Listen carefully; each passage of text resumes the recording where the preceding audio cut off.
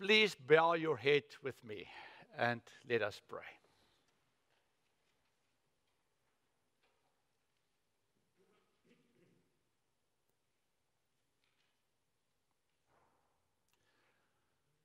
It is amazing that we can only close our eyes or focus our brains on you and say, our Lord and our Father, and we've got a God that listens to us.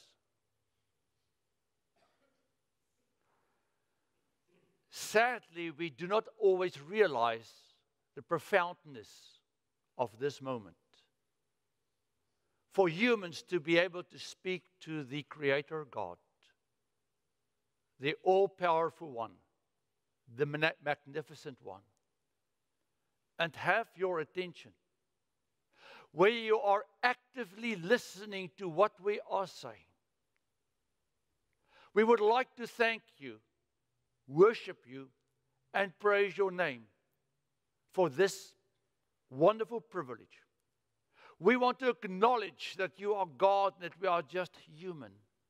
We want to acknowledge that it's grace, only grace, that gives us this opening, this connection to you and with you. Thank you for being such an amazing God that tolerate us, that have so much patience for us. We do not act like people that understand prayer. We do not act like people that understand what it means to have a God. And we are sorry for this, Lord, because many times we are so distracted by the world and all the things around us that your image fades a little bit. But on Sundays, we are reminded of who you are. And thank you by being here with us and to remind us that you are with us. Your calling for us and your plan for us. Please, this morning, speak to us through your word, that we might discover in these words also the comfort, the strength, and then also the command that we need to receive from you on this day. In your name we ask this. Amen. So Louise was driving home on Tuesday evening, and she was listening to this program where it was on the radio, Friends Talking Faith. Now, I do not know if anyone have heard this program. It's on NPR. It's are you hot? I see some people are doing this. Richard, turn on one of the ACs, please. I think everything is off. I do not know. Richard said he's got an AC on. Richard, you're the man. Right. So on this radio program, Friends Talking Faith, you've got a imam, a Muslim imam, you've got a Jewish rabbi, and then you've got a reverend, a Christian, that now talks about faith issues. On Tuesday evening, they had 3 children. 2 were 11, 1 was 13.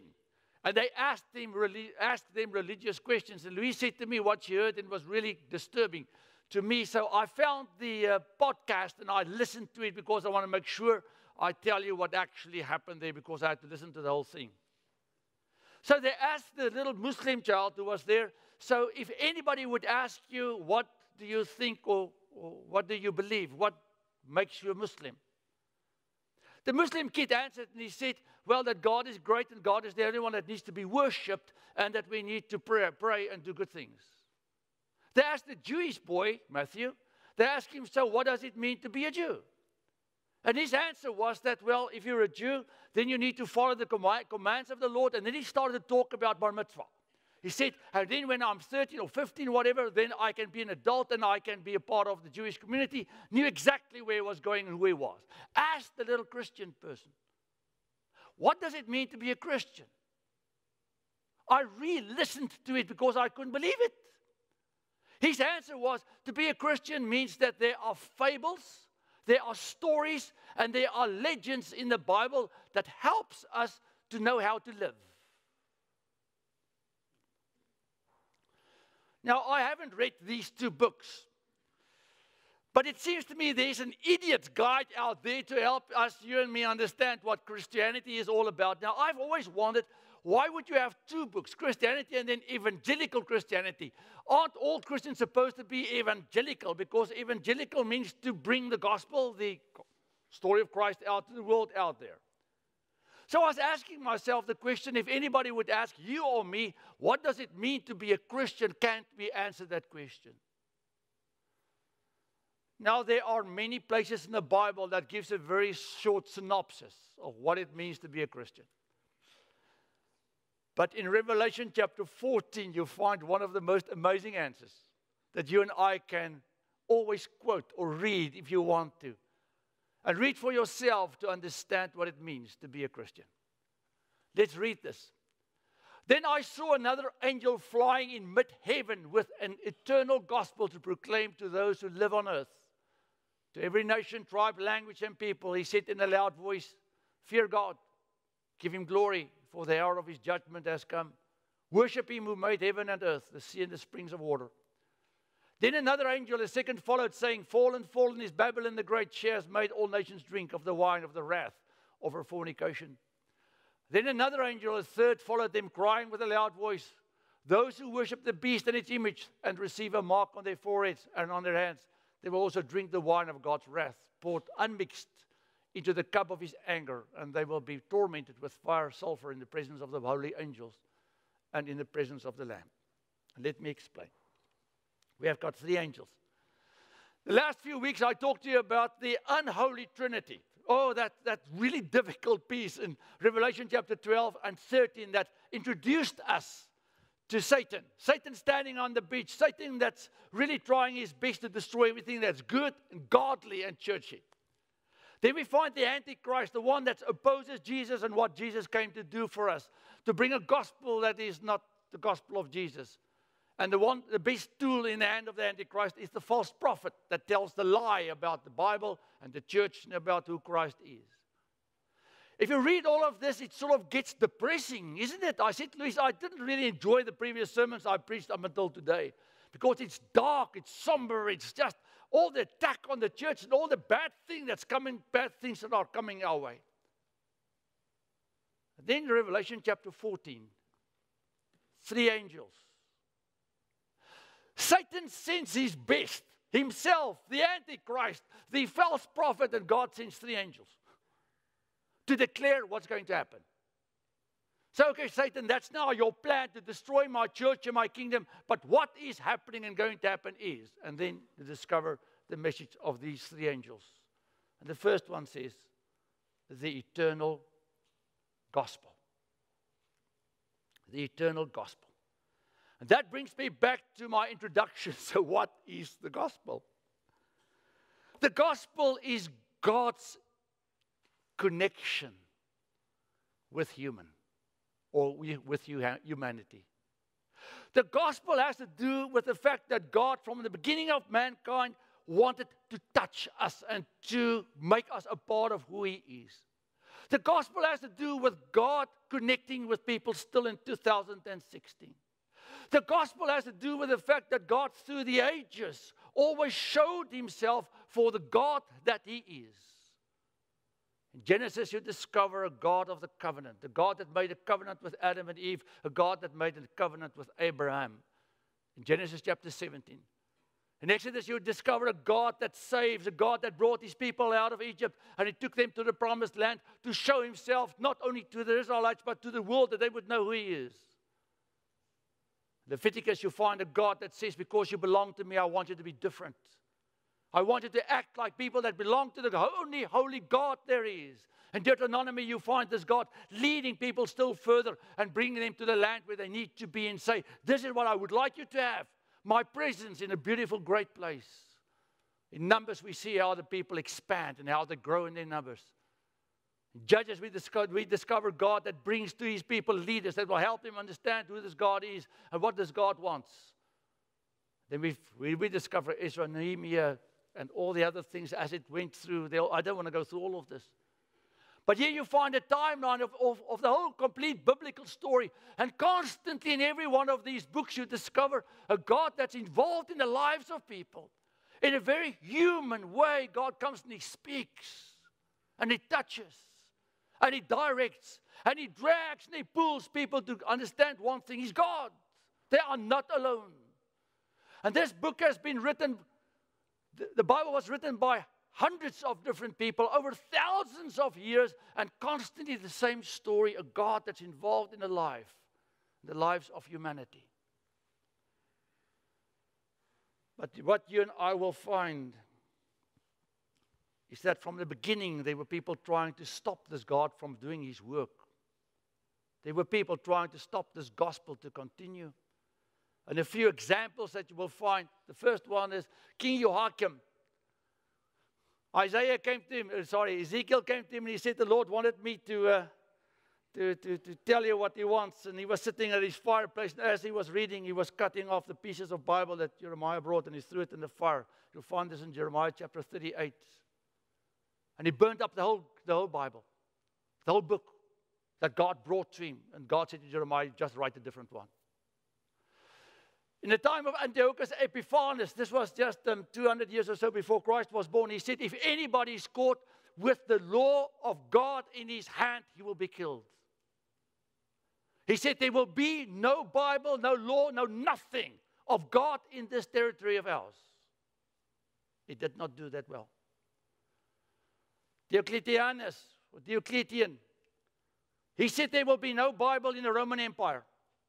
If anybody has anything to do with the Old Testament, he or she, and remember now the New Testament scriptures were already available at this point. He said, if anybody is caught with anything Christian, they will be killed.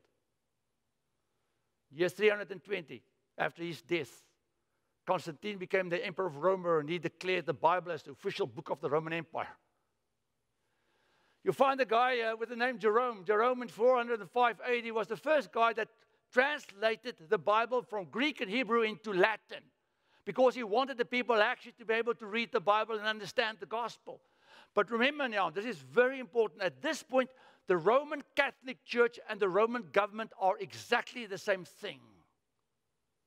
And the Roman government did not want the people to read the Bible, because they knew if the people would read the Bible, they would discover that what they made with the Roman Catholic Church is not the church anymore.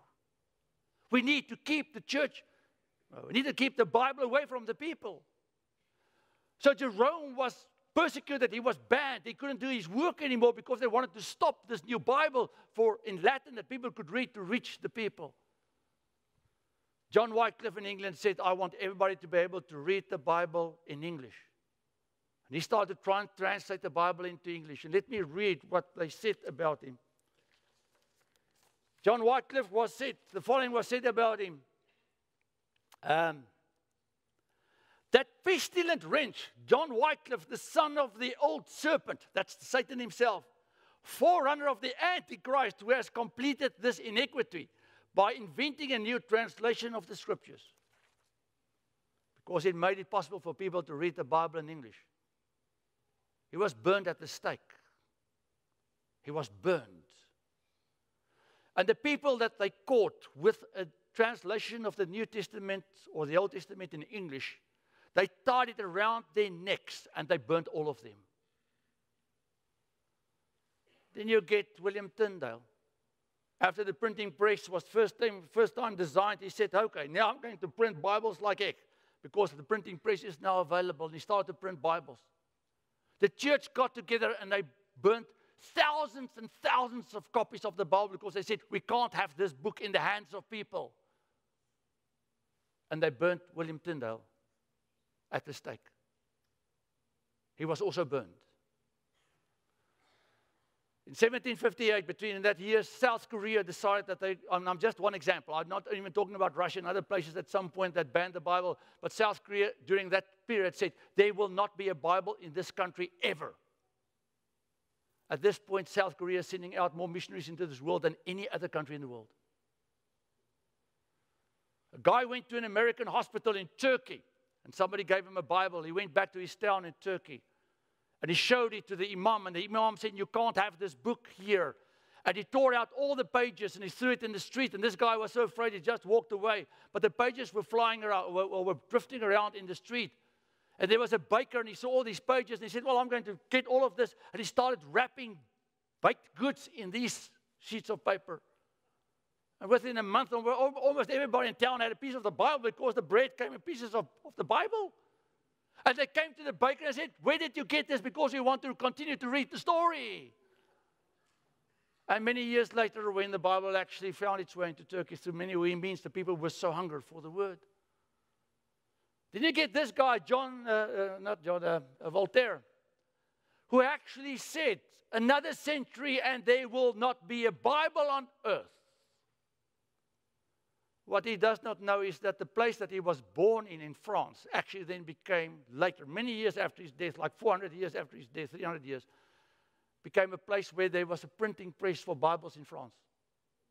By pure coincidence. But I believe a coincidence is only miracles where God wants to stay anonymous.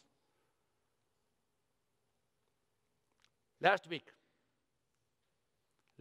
in America,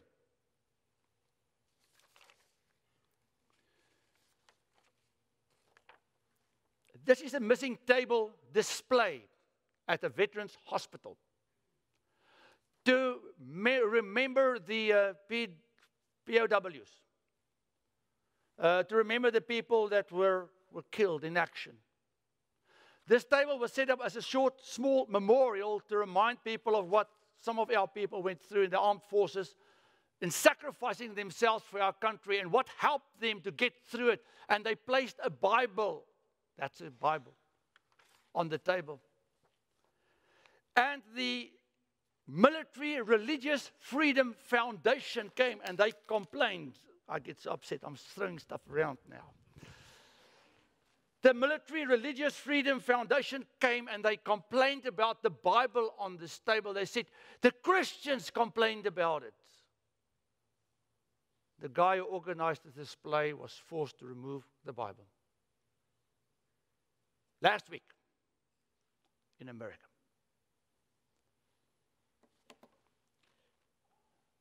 So if this angel flies, and this angel proclaims the eternal gospel to every nation, every tribe, all the people of the world, it is God at work and nobody can stop the work of God. No one. Not Satan, not the Antichrist, not the false prophet. Because there's an eternal need in the hearts of people. And God doesn't care for the rest. God cares for people. God knows that people say, I'm not a Christian because I'm strong and I have it together. I'm a Christian because I'm weak and I admit I need a Savior. That's the need of people. People are broken and they know eventually, if they are honest with themselves, I can't make it without having God in my life. And the eternal gospel has always been God coming down to us and say, you have lost me, but I'm not gone. You are the one that walked away and I am there. I'm here. And even though this world will try its best to prevent God from doing His work, nothing and no one can stop Him. Because the answer is timeless. Timeless. These are two Bugattis. But they are sort of different, I think, a little bit. The Bugatti there at the back is like $1 million+. The one in the front is probably also $1 million+ now. Not when you bought it. But these things are completely different in the sense and how they look and what's underneath the bonnet, you know, the hood, the engine, whatever. But in sense, still the same. It's a car that needs wheels to go somewhere. And if you drive these things, you need to obey the rules of the road and stop at street lights and at stop streets and need to be careful of dump trucks and buses that can hit you and take you out. If you are in that car or this car, I promise you a dump truck will take you out if you drive across a red light. You've got no chance. The gospel is timeless. So people that come with this argument and say, well, it's not for our time, are completely stupid. Because the answers are still the same that people need. We may dress differently, we may act differently, we may have all the technology around us, but in the core of the hearts of people, they are still lost in need of God. And therefore, this gospel will not be able to be stopped by anyone until just before the second coming of Christ. The second thing that it says is, fear God and give Him glory. The fear of God is a reverent awe. It's a holy sense of divine wow. You see, the moment when you understand the gospel means that God says, hey, I'm here. I care for you. And you look up and you see this God and something happens in your heart. You get a fear for God, but not a fear like you're afraid and you run away like Adam and Eve. But you've got this awe for this God that actually cares for you. This God that actually loves you. This God that actually wants to help you. This God that is so mighty and big that He could walk away from you, but He does exactly the opposite. He says, I'm here for you, even though you do not deserve it. And the fear for God means to allow this God to be God in your life. This fear of God means to allow God as the God of this universe to be the God that He is. This sounds weird, isn't it? For me to allow God to be God. Isn't He God? He is God. But I can live as if He is not God in my life. It's like a child that walks away from his parents. They are his parents. They do care for him. They do want to help him. But he ignores them. By just returning home and saying, you are my dad, you are my mom, he actually acknowledges their position in his life. The awe, the fear of God is walking back to God and say, you are God, but I realize you are my God. You're also the one that made me. Then we need to give Him glory. Why is this so important that it's even in this book of Revelation so many times? Giving glory to God means that you acknowledge that what you have comes from God and nowhere else. Giving glory to God makes you understand that I'm not king of my castle, but God is. That I don't own what I have, that it's a gift by God, that what I receive and what I do and can do is a gift from God, that God is everything and I'm nothing. When you walk outside, you see a beautiful day. Thank you, Lord, you have given me this great day. Thank you for my family. Thank you for my money. Thank you for my health. Thank you for my friends. Thank you for everything that I've got. It all comes from God, and giving glory to God means exactly that. It's yours that I have as a gift.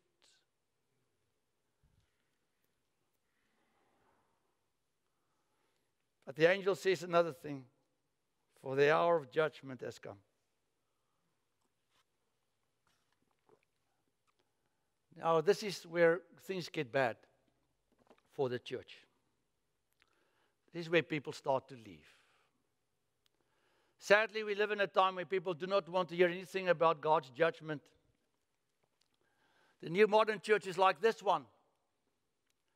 The first service will be today, 2016 in Lafayette, or Fayetteville, sorry, at 4 p.m. this afternoon. Pray for this church.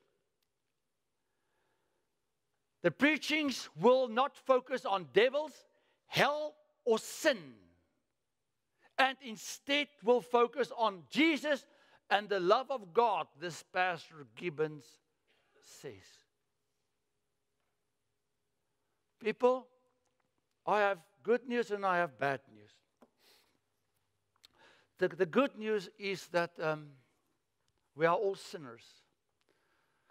No, it's wrong. The bad news is we are all sinners. The good news is Jesus died for us on the cross. How are you going to change this? How can you have a church that doesn't preach about sin and about judgment? And that's the problem. We live in an era, we live in a time in our culture where people never want to hear that they've done anything wrong. Don't tell me what to do. Don't judge me. I don't want to be judged by anyone because I am the king and I am the God of my own world.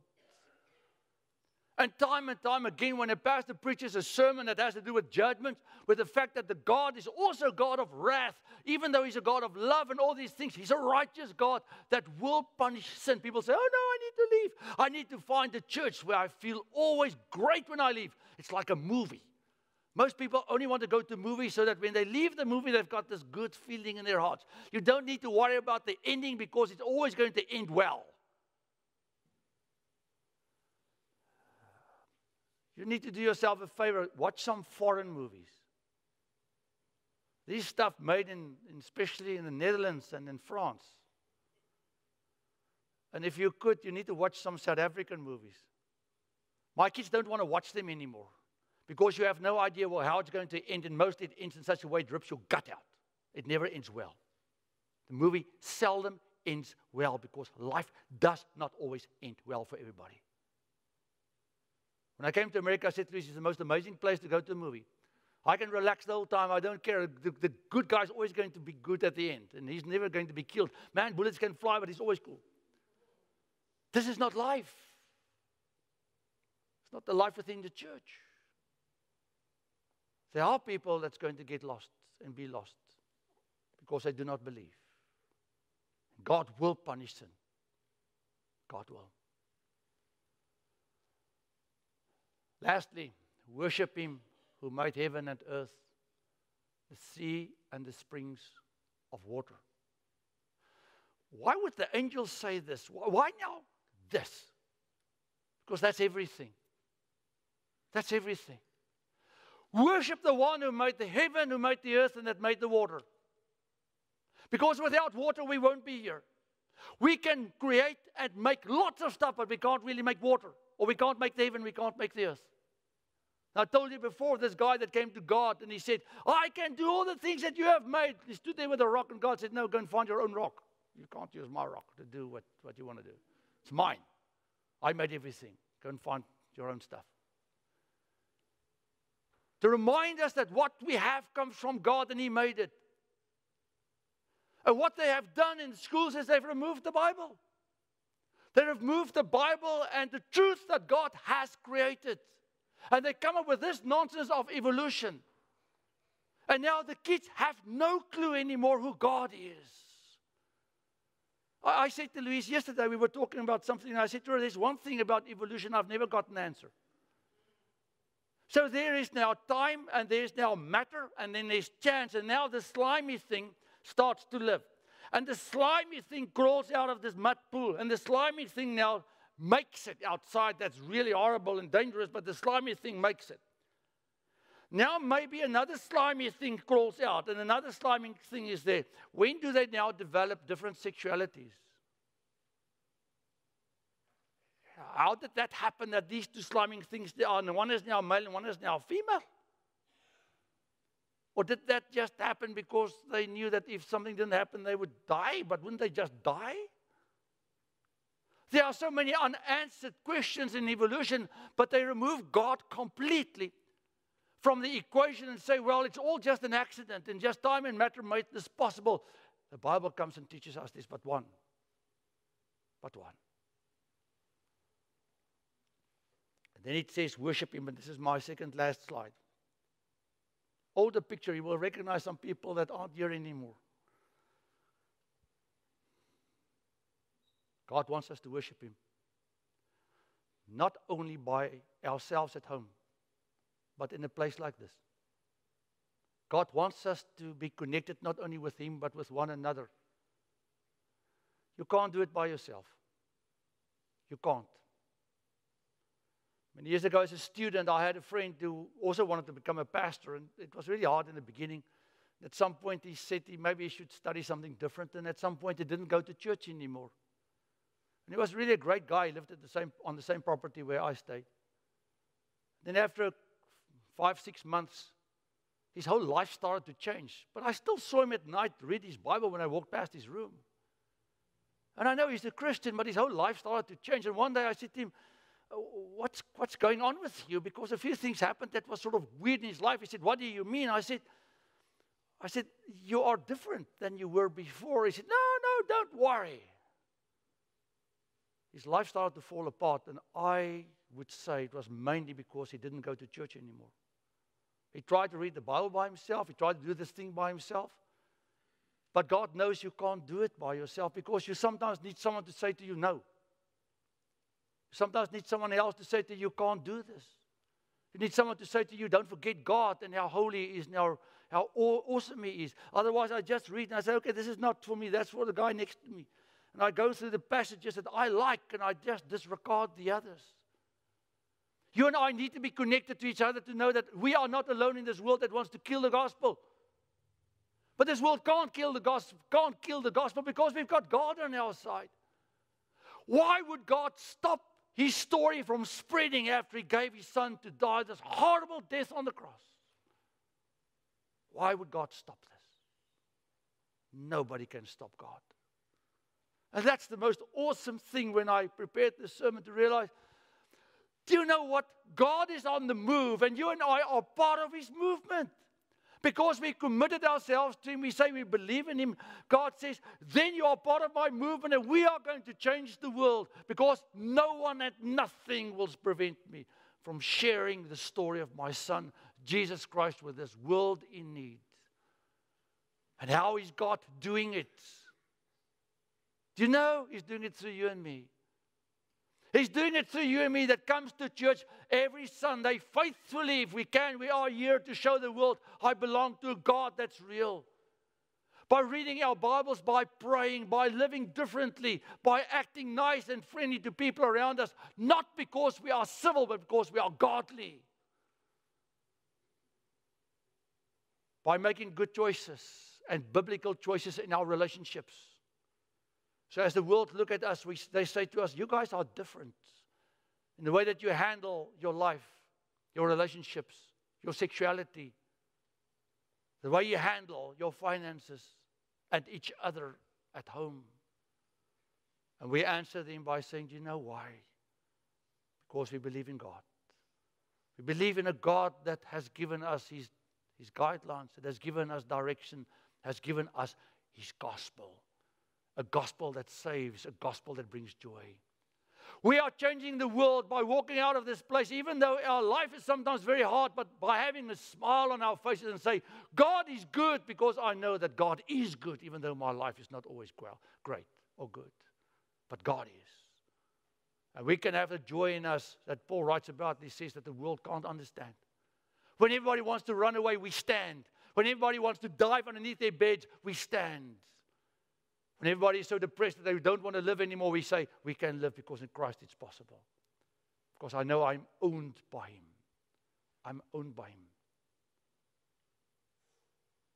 Satan, Antichrist, false prophet, Antioch, Epiphanes, all these guys in the Old Testament trying their best to destroy everything that has to do with the church. For ages and ages, countries, people, forces have tried to stop the gospel from spreading. Haven't done that well, have they? We live in a time where every single human on this planet now can hear the gospel. Through the internet. Through the internet. And I've heard that most remote communities now have access to the gospel. And that's what the Bible says. There will be a time when every tribe, person, nation will have access. And that time is now. God on the move like never before. And you are a part of that movement. Because we believe in a God that's going to complete His work. In your life, in my life, and with His church. Amen.